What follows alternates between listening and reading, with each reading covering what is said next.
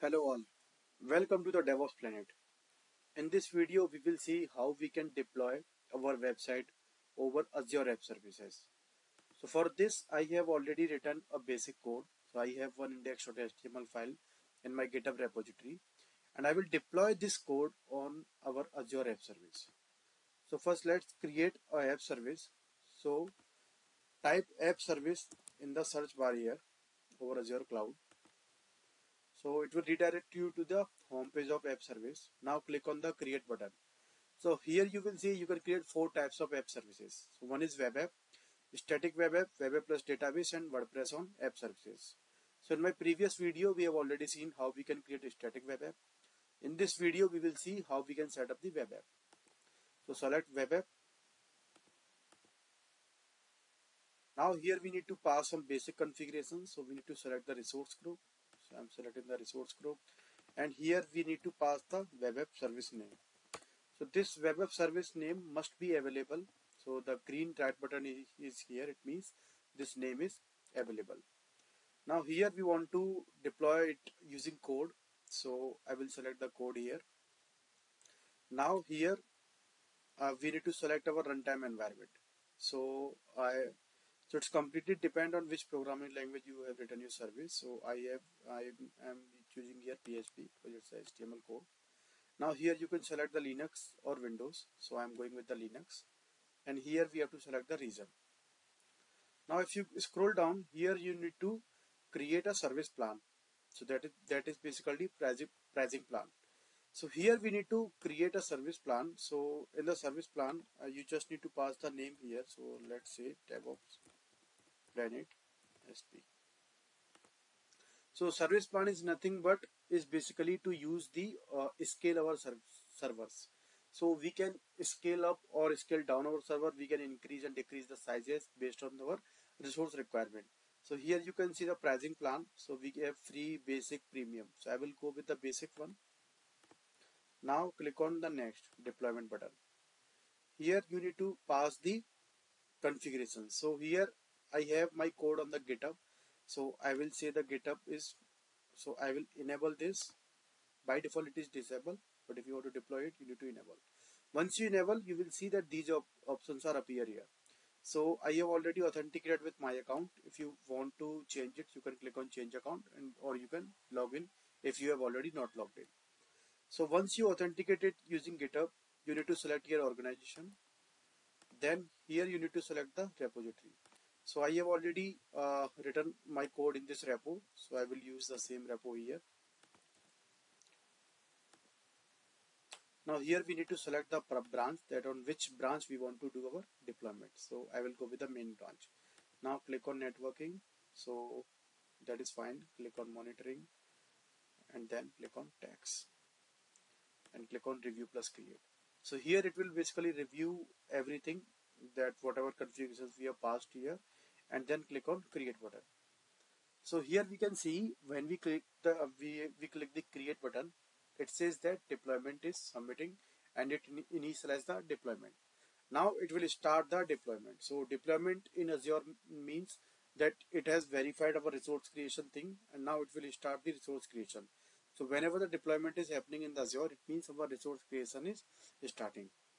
So that will take some 2 to 3 minutes. So it has created the service plan. So that is the name we passed during our configuration, DevOps Planet -SP. The service plan has been created. Now it will create that web app also. So let me open the service plan meanwhile.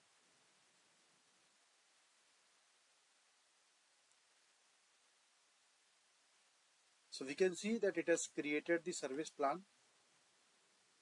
That is how it looks like. So we have the Linux operating system here. The pricing plan is B1. So let's check the other resources. So our deployment is complete. So it has created the service plan and the web app. Now click on the go to resource. So here we have redirected to our DevOps Planet web app. And here you will see we have a default domain. So that is domain which is provided by the Azure itself. So if I copy it and enter it in browser, let's see what happens. So currently it is setting up the Azure Web App. That's why it is taking time. So meanwhile, let's see that how in backend it is configuring our app service. So if I go to my repo, so here you can see we have two files. Now let me refresh this page. So now you can see that it has created a workflow in my repository. So if I go to this workflow, I can see one YML file here. So if I click on YML file here we will see that it has written some steps to deploy this code in our Azure Web App. So it has created one secret in our repository, and in that secret it has passed the Azure App Service public profile. So if I click on the actions button here, so I can see that pipeline deployment has been started. So if I click on this, so now it is deploying the code. So it is deploying on Azure Web App. So it's automatically write down one YML file in my repository. It commits some changes and then it set up one GitHub actions. So now currently that GitHub action is running. So it means that it is deploying our code over to our web app server. So let the deployment complete. So as you can see, the deployment has been completed now. So it means it has deployed this repo code over our Azure Web App. So now let's go to the home page again of the service, and let me copy this URL again and type it on browser. So you can see the page has been opened now. So which means our deployment has been completed. Now let's me show you some features. So if you go to the left menu, so here you will see one option that is scale up. So just click on this.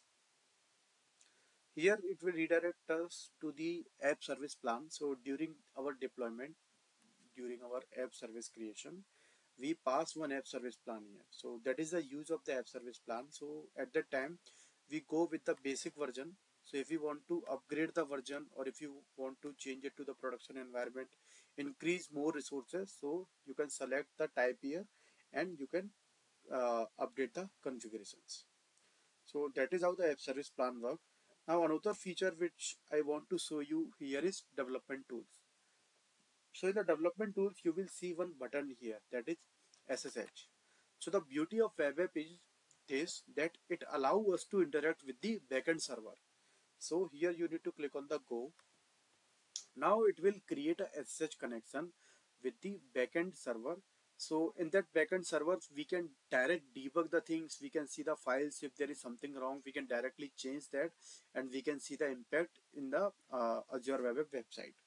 So for this, let me go to a path that is HTML, and here we have one folder www. So that is the default folder which has been set up by the web app. So here you can see we have that logo.png and this index.html file. So if I get this index.html file, so you can see this is the code which I written into my repository. So it is same as it my repository. So that is how we can deploy the our code. We can host our website in Azure Web Apps. That is how we can connect with the backend servers. So in this setup, we need not to think about the installation of the services. We just need to select the runtime and the correct configuration of the servers, and our website will go live. So I hope you like this video. Thanks for watching this.